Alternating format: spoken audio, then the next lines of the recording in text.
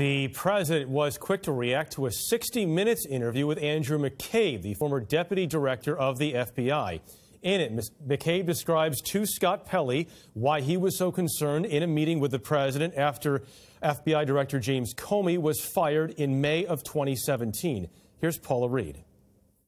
I was speaking to the man who had just run for the presidency and won the election for the presidency, and who might have done so with the aid of the government of Russia, our most formidable adversary on the world stage.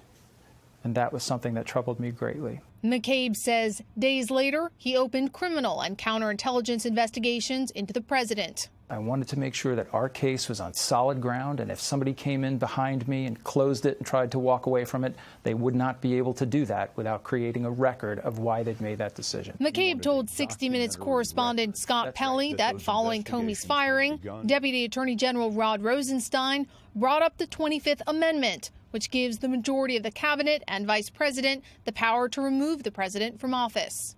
McCabe says he was also part of discussions with the Deputy Attorney General when McCabe says Rosenstein offered to wear a wire inside the White House. In the interview, McCabe says the proposal was so serious, he took it to the General Counsel of the FBI. In a statement, the Justice Department said Rosenstein never authorized a wire, although it does not deny it was discussed. Today, the president punched back on Twitter, writing, "McCabe is a disgrace to the FBI and a disgrace to our country." In Poland, Vice President Mike Pence called the suggestion to remove Mr. Trump from office absurd. I have never heard any discussion of the 25th Amendment by members of this government, and I would never expect to. McCabe was fired last year after an Inspector General investigation concluded he lacked candor in his statements made under oath to federal investigators related to a leak he authorized to a reporter. His case was referred to the U.S. Attorney in D.C. for possible criminal charges.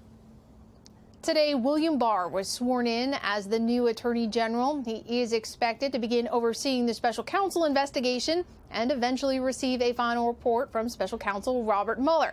Now, Democrats have insisted that that entire report be made public, but Barr has only vowed to be as transparent as possible. Jeff. Paula, thank you.